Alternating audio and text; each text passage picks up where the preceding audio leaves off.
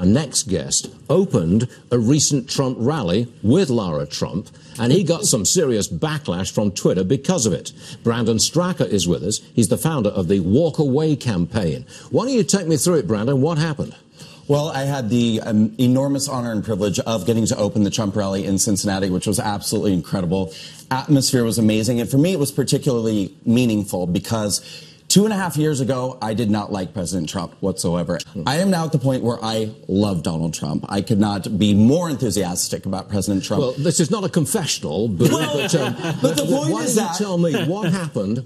You introduced her at a rally. What happened afterwards? Right. Well, but the point is it's all relevant because I am a gay man in America. And so for me, it's particularly meaningful to be able to have this conversation with minorities. This is why they're trying to suppress me. I opened the Trump rally. I tweeted about it on Twitter. They started removing my followers by the hundreds immediately when I started putting these videos out.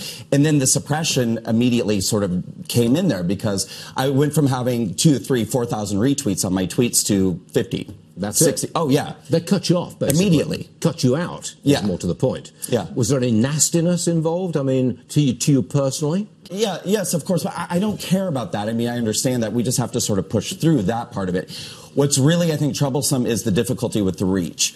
Because with, I think, people like myself and other minorities that are standing up for President Trump and debunking this narrative, they're trying to suppress us. They're trying to silence us to continue this narrative that people like us don't exist. Has it worked? Are you still silenced? Well, I'm not giving up. I would call that a flat-out restriction on free speech and reach. It is, but I think we have to find ways around that in the meantime. So what I'm choosing to do is tell my followers, look, this is what I'm experiencing right now. You guys have to share these posts. You know, we have to create a network of conservatives who are just sharing each other's material so that this message gets spread. First of all, I just want to say how proud I am of Brandon. I'm so excited that he has walked away and supports this president, and proud of everything he's done. Thank you, Lara. You know, as to Joe Biden, what we say in the South is bless his heart. What a pleasure. Lara Trump and Brandon, thank you very much. Thank you so much. Ladies Thank you, and Lara. gentlemen, thanks for being here. We do appreciate it, one and all. Thank you.